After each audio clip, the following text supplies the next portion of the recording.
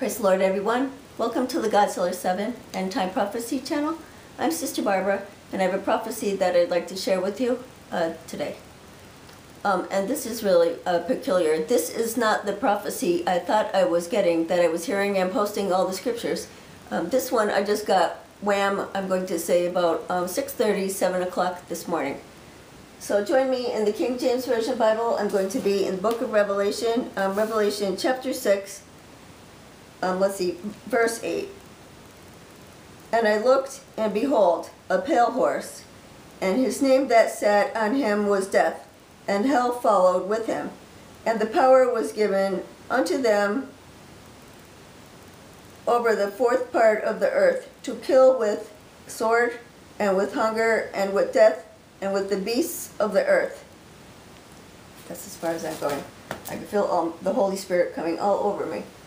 Again, this was an unexpected prophecy, and I think I have an idea what triggered it or set it on me. Just say a prayer for me today. I can't even walk today, even with the cane. I'm really struggling and suffering. I had to cancel plans for today because I can't walk. So here we go. Daughter, speak. Plague and pestilence will sweep through the nation's streets. The odor of death will fill the cities. The dead bodies will cover the land.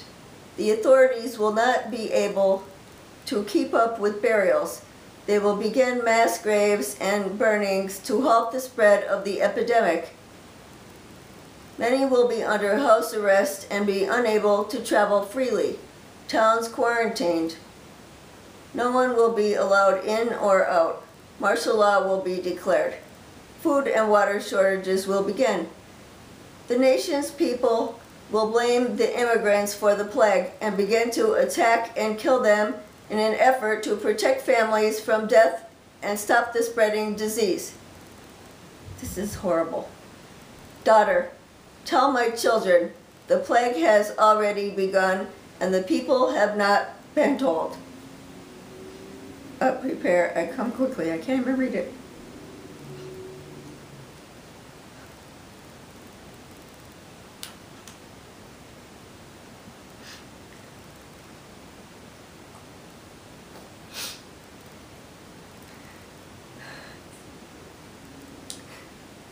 I better sign off there.